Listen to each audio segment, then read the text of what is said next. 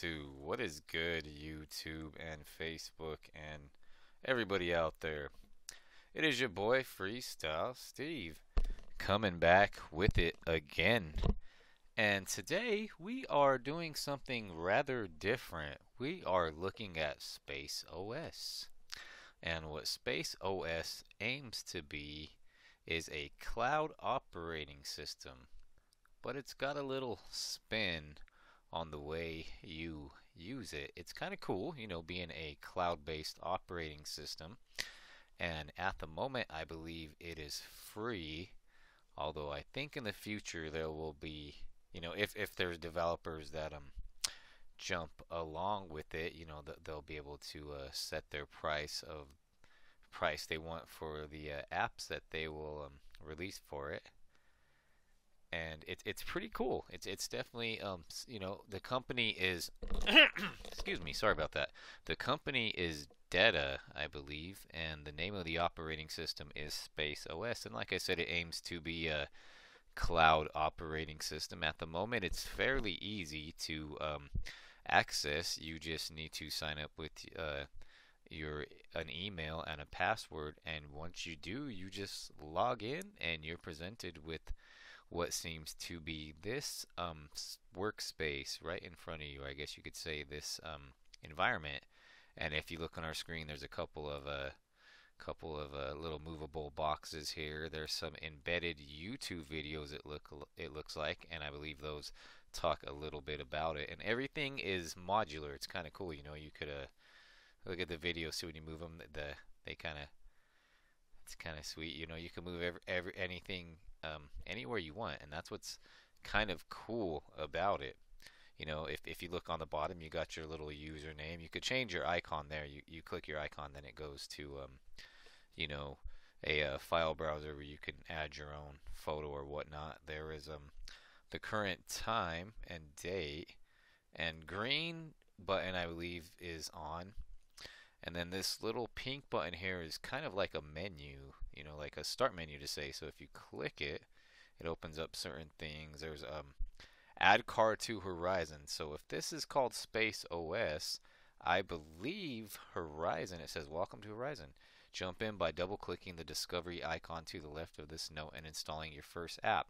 So that's kind of like, it says jump in by discovery icon. So that might be your little app store that comes with it, where you can install certain apps if you want to. And this is kind of your welcome message for Horizon. You could move that, or you could delete that. And there's, at the moment, there's probably not a whole lot of apps since it just came out the other day. So it's fairly fresh off the dock. So if we double click the Discovery app, it opens here, and it tells you apps you'll adore in your personal cloud. So these are basically apps you can install to your your environment, I guess, if you want to call it your Space OS desktop. And here's a couple that you know, their top picks to get you started with.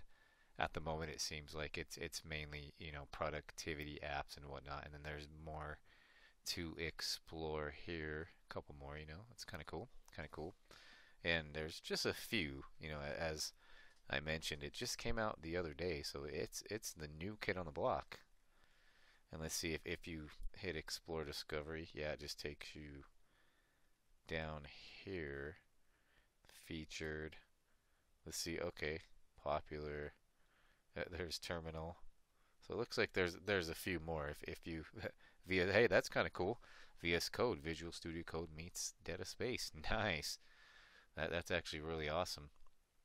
Do some so I thought there was just what was on the featured, but if you go to popular, there's quite a bit more. I didn't realize that there was, so all these you can install to your Space OS virtual desktop if you want to. It's kind of cool. We can go ahead and check how that would work. So look, there's quite a bit. I didn't realize there were so many already. Being the fact that it just, I was assuming just the front page was what was there, but that was just featured. And then we went to popular, and there is quite a bit. So we can choose anything want to mess with. There's recent, so these must be the latest ones. That's kind of cool. Create installable web apps for any OS. Wow. Awesome. So yeah, it's definitely promising. I didn't realize there was so much. When I first looked at it, I just figured, oh, okay, that makes sense. There's only a few, but there's quite a bit. So I guess let's go ahead and I don't want to get too deep into it, but let's just see how this works. So we'll do web create dialog, chat with an AI, you dingus. Let's do dialog. So I assume we click it. Okay, verified by Deta. Chat with an AI, you dingus. Look, you can even download the app source code used to build the app on space. That's pretty cool, that they definitely and it's telling you about this dialog, access to GPT, blah blah, everything comes along with it. So if you want to install it, I believe you go ahead and and it's kind of like gives you a progress bar, like you're installing something, on an actual desktop or over a web interface. That's kind of cool.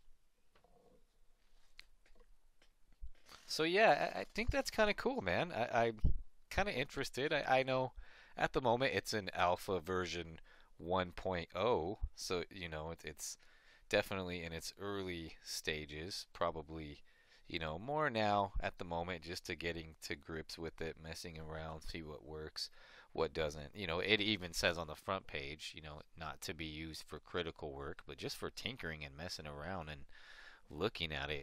It's pretty awesome. I mean, definitely. And this may not appeal to everybody.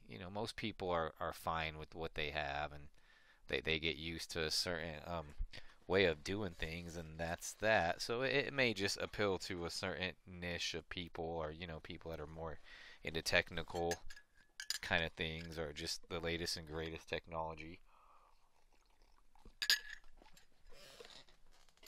Had to had to take a drink of my coffee there, but I think it's pretty cool.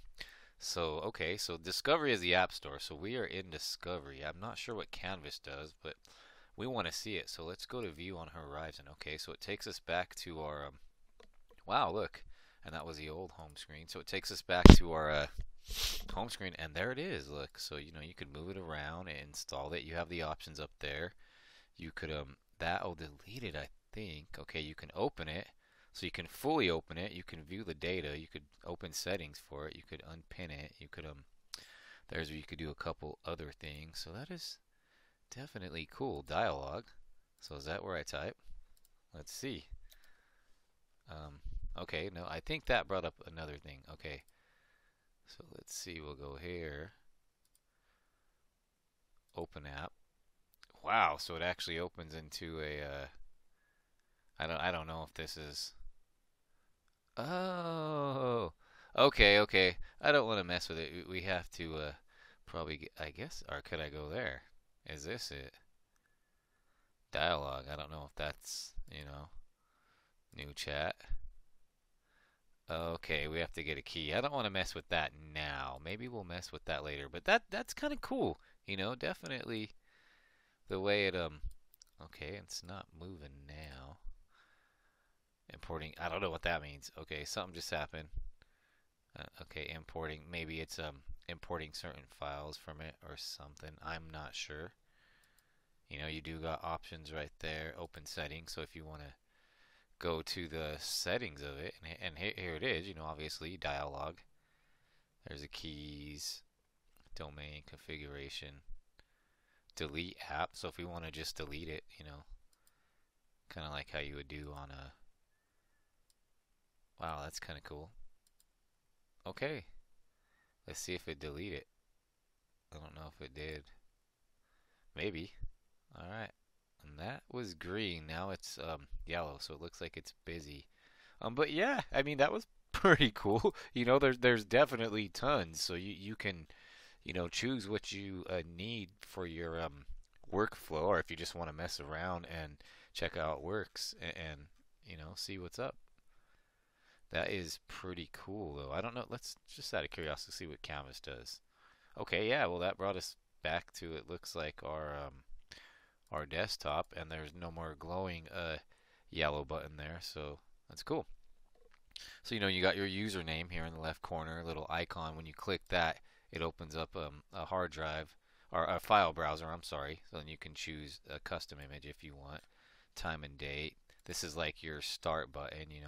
And if you, I believe this is if you have apps installed, like how we installed earlier. You could check there if there's any updates. Nothing found, so I don't have anything yet. You could change the theme, which is pretty cool. You got a light theme, dark theme, or a system theme. So we seem to be in light. Let's go to dark. Oh, that's kind of nice. Look, and then if we go to system is kind of like light, I believe. They kind of look the same. So cool.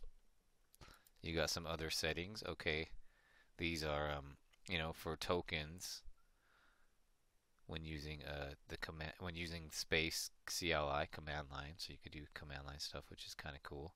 Account, you could look at account stuff. We'll leave that there.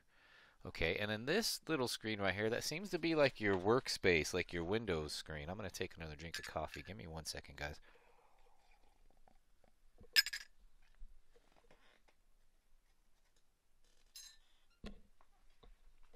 So, this is like your Windows environment. So it's kind of cool. See how it shows the two big YouTube videos, and they're a little bigger.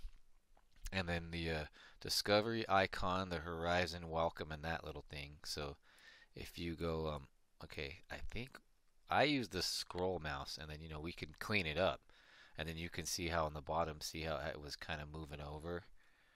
And then if we want to go back, you just up and down to go the opposite direction that you want to go to. And then I think when we go here, you can also use the mouse for this. So see how it turns. I think you could drag back. So yeah, and it doesn't let, unless, I think if you have stuff over here, then I could drag instead of to these windows, I could drag back to the other ones. But for now, it just drags to these windows because I don't have stuff over there. But it's pretty cool. There's a lot you can do. You guys seen the discovery icon, which is seems like they got a pretty thorough app store there. So there's lots of stuff you can look at and install, and just even you might just look through all those apps and be like, ooh, I want to mess with this or mess with that, and it's got all the source code and everything, so that's kind of cool. It's specifically telling you we're in an early version, so obviously there can be bugs or issues. Chromium browsers only for now, so I'm on Google Chrome. You could use Chromium, and any other derivatives of a Chromium browsers. Do not use space for anything critical. So it's basically telling you, if you're doing like, you know, critical work-related stuff, that you do not want to use it for that stuff, obviously, because there's still bugs and something could happen. So, but for now, just to get to grips with it and tinkering with what it's got to offer, that's kind of awesome. I mean, that's what I'll probably do. I don't see myself, using it for anything. Well, it's kind of cool. It's got the Visual Studio Code thing, maybe to practice some school stuff for coding. But just at the moment, I wouldn't do anything critical with it. But it's got a lot to it. So if you just want to tinker with it, and mess around and see what you could come with, that's kind of cool. As I mentioned, everything is modular, which is pretty sweet. And then what I like about it too is you just kind of like click and drag, so it kind of gives you this default like little square kind of shaper, and you can make it more like a rectangle or a square if you want. And then once you release, and that's what you're doing, you can make it how big you want the square or the rectangle, I guess you could say, template on your environment. So then once you release it, look, you have a bunch of options that relate to what you want to do with that little square. You can embed a YouTube video, so if you have the link, like these big ones on the top. I'm not sure what the card app is. A lot of options that have to do with apps. If you just want like a simple like text note kind of thing, or if you had a link, you can put a link in there, and then it'll take you to a website or whatever. If you just want to do like some text, and I'll put, hi guys, you know, space OS is fun. And then same thing, you know, you can click out of that and move it where you want. You could, I don't know what that means. I don't know if it copies what's inside of it. You could delete it. You have options there to delete it. So that's kind of cool. You know, what's really cool though with it is the whole, what I think is cool is the whole AI app creating thing. You know, and for now, you got to remember we are in an early stage with this, but so let's go ahead and give that a little, you know, so we'll go ahead and make something like this maybe. And then create an app with AI. And then, you know, it gives you a prompt and it tells you, like, basically, what kind of app. We'll do something simple, you know, probably a simple calculator. Probably going to be like a simple, would that be a simple Java or Python calculator? So we'll just do create. You know, and it takes a minute. It's doing its little thing there, which is cool. I'm going to take a drink of coffee. Give me 1 second, guys.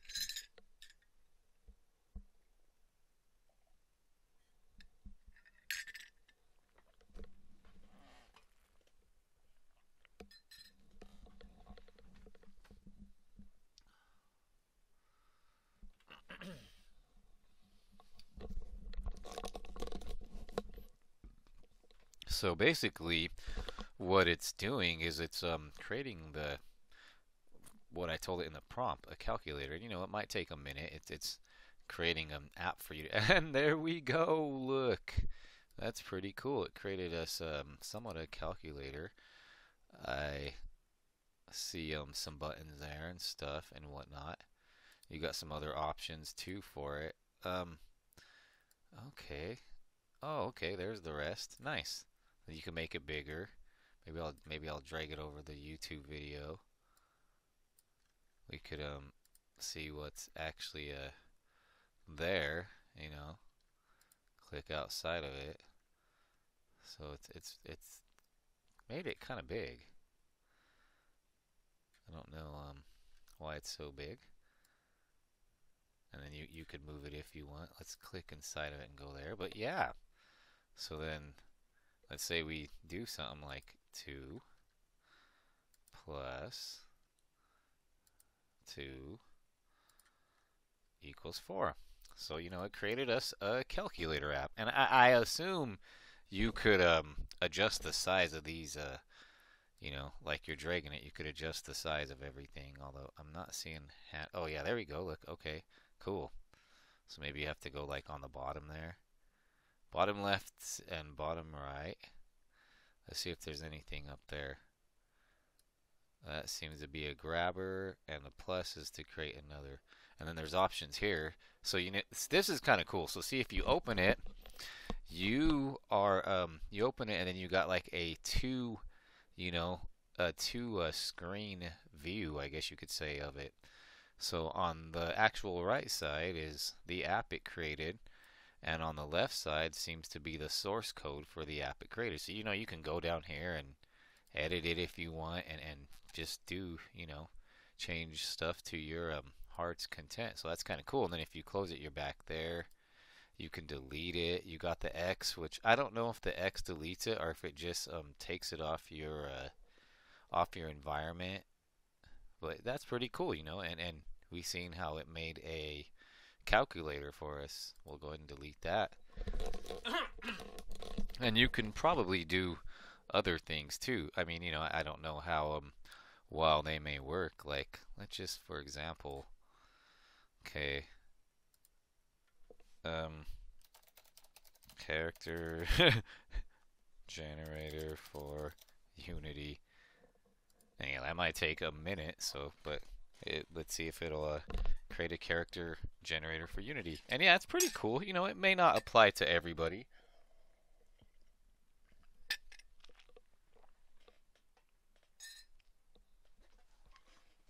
I mean, you know, most people are pretty comfortable with what they got. They may not have a need to use something for this. Well, you know, we got our Macs and our PCs, and then us computer people use Linux and whatever flavor of Linux we want to use. So, Okay, look, that's kind of cool. So it created, it almost looks like the layout of the calculator. We got name, class, strength, dexterity. So you have inputable fields that, you can give them a name. Okay, class, strength. You can choose strength, whether you want to increase or decrease dexterity, and then you would be able to save it. I don't know if it would actually generate the character or if that's just data it saves, but that's kind of cool. Here's this screen again, so we can actually click that, and it'll show you the source code, so you can go ahead and change it around if you want. I don't know what copy. Oh, okay, maybe that's copy source code.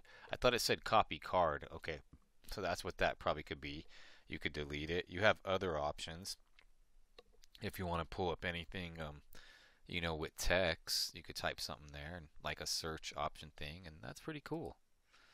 But yeah, I definitely, I'm digging what this is about. I mean, I'm hoping it takes off, and you know, it gets a lot of attention, and more people get into it, and more developers, jump on board, because I think it's pretty cool. And the fact that it's for the most part, going to be free. I'm sure there's going to be, special apps that some developers may make, and they may want to charge, and people can pay if they want. And there's probably going to be a lot of, I don't know if it goes by the whole, the whole open source software, free open source software, if that's one of the thing, with Linux and stuff. And I mean, I'm sure there's going to be a lot of free software for it too. But there's that's up to the developers whether they want to make, special apps and say, well, this one I put in a lot of work in and it's kind of special. I'm going to charge a little bit for it and whatnot. And that'll be the option of people having the choice to, buy paid apps or probably use free software. But I was pretty impressed. Like when I first looked at this Discovery store, that I was like, okay, I didn't see the categories here, and I was like, okay, that's cool. That's kind of makes sense. They're just it's fresh, fairly new. That's what there is for it. But I didn't see the tabs. So then once you go to popular, then you're like, oh, okay, and you start clicking, and keeps going and keeps going, and there's quite a bit. And I don't know if these are if these may be Linux applications that they, so, oh, Snap, like in Ubuntu, Snap, well, that snaps in, something like that, or what they are, or if they're, if they've been in the works for this for a long time. But there is quite a bit. And I don't know, if these are all free or not. I mean, we can just click and see your own personal Minecraft world manager. But I mean, for the moment, it seems like they are. I'm sure in the future, there is going to be paid apps as well, and maybe they'll have a section. Maybe they'll section it off, and they'll have like, Discovery free apps, and then like Discovery paid apps or whatnot. But that's pretty cool. I definitely like what they're doing here. It's the whole like click and drag to create a little window, and to do what you want with it is kind of cool. To create an AI, create an app with AI is pretty amazing. And yeah, I'm hoping it stays free, for the core part, and that they just, you know, and they just for purchases, just maybe introduce apps that it's per the user's choice whether they want that app or not. I'm hoping they don't like, okay, we're gonna start charging for Space OS now, monthly fee, and whatnot. If they keep it free, then that's gonna be cool for everybody. And like I said, with developers having the own choice to charge for their apps if they want to, that's pretty cool. But I just wanted to kind of look at it. I thought it was pretty interesting. I have a feeling I'm gonna mess with it. I'm gonna tinker with it, and maybe get into some of the, see how the VS, because for school we use code spaces, and that's what I think it is, Visual Studio Code. So I'm wondering if I could do some of the practice school stuff, maybe create a little window in here and just mess with it, and see, because I think they have to like piggyback to GitHub for that and whatnot. But I definitely think it's pretty sweet. The nice, the modularity, if you want to call it, where you can just move things how you want it, and then you see they apply to your little window space. So you see if I move that like way over there, see how it jumped over there.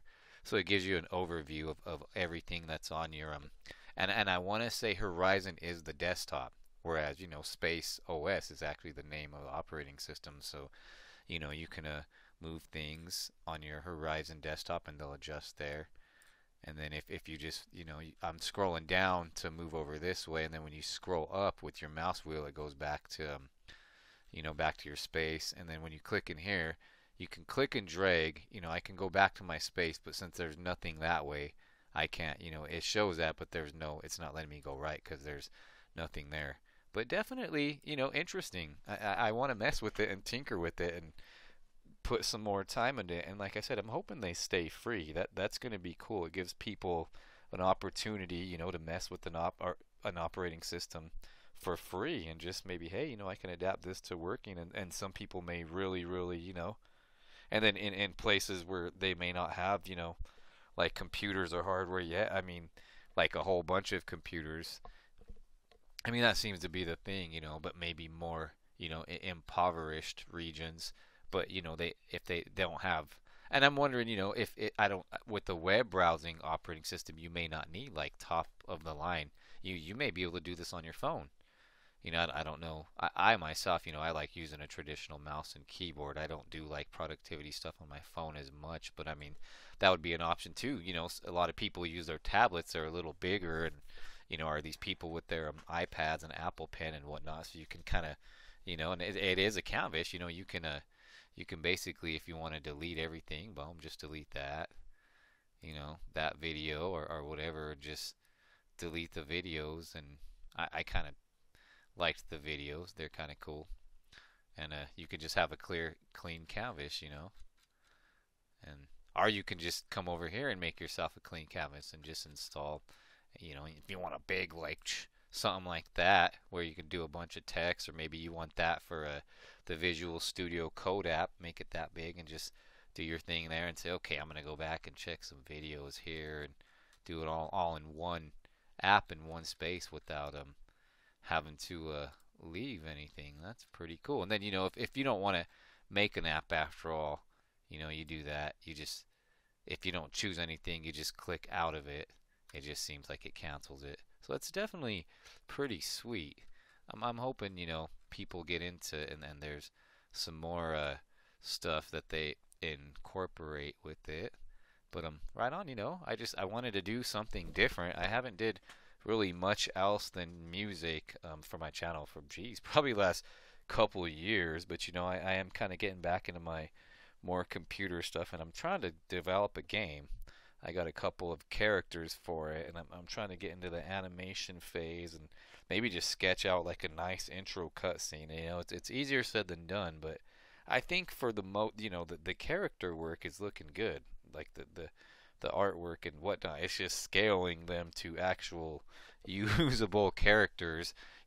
Considering what engine I'm going to use is what I have a lot to. Let's just say I still have a lot to go towards my journey there, but I'm feeling more confident in that. But I'm gonna go ahead and bounce, because I do actually got some school stuff I gotta take care of.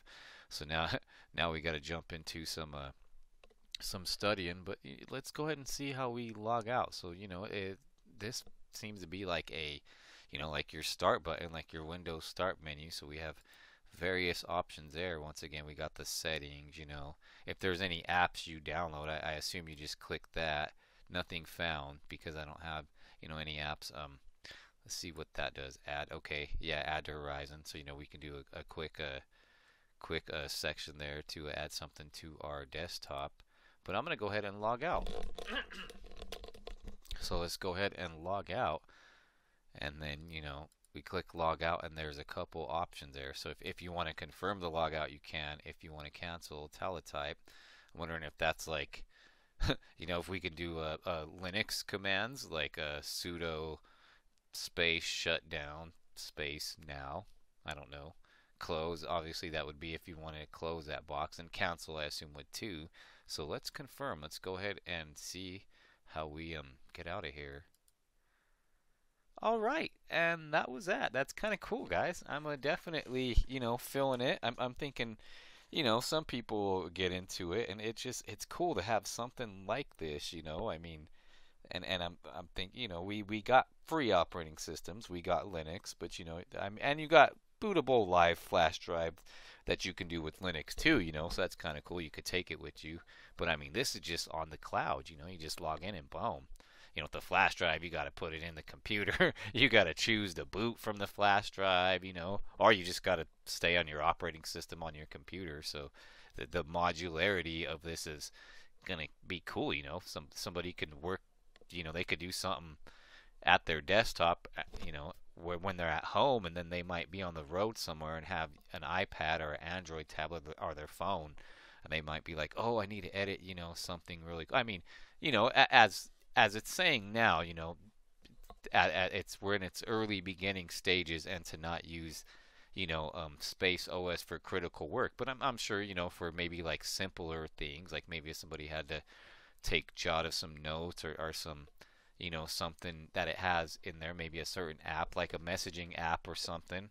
I mean, I could see starting something off on your laptop or your desktop, and then hitting the road and having your phone or your iPad or iPhone or your Android tablet, and just being able to log into your Deta space, or if you want to call it Space OS, and have your Horizon desktop there, and being able to go and edit, those files or something. That's pretty cool. I mean, we have apps, cloud-based apps, like you got the what is it, the Microsoft Office 365 and stuff like that, productivity, but that's just based to that. This is going to be an operating system, and we may see games in here. Next thing you know, we're going to have AAA games coming to Deta that you could play over the cloud, and whatnot. There's already tons of what seem to be, maybe productivity based apps, and maybe simpler based ones and whatnot. So it's definitely, cool just to see that many apps too. So there's alternatives to,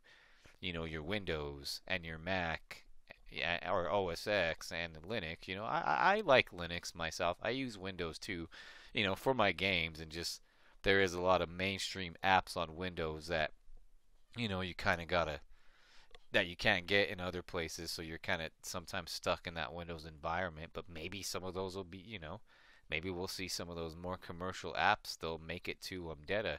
But I definitely like what it is, and I'm hoping that it takes off, and people get into it, and we could just, see it, boom, just blossom. That it's early, so give it some time. Hopefully, there's a lot of stuff that comes out, and then it doesn't take off, and then the developers kind of get distraught, and they don't want to continue working on it anymore, and it just stays out there, or they cancel it. But I'm hoping this, just continues to evolve from what it is. But I'm all right.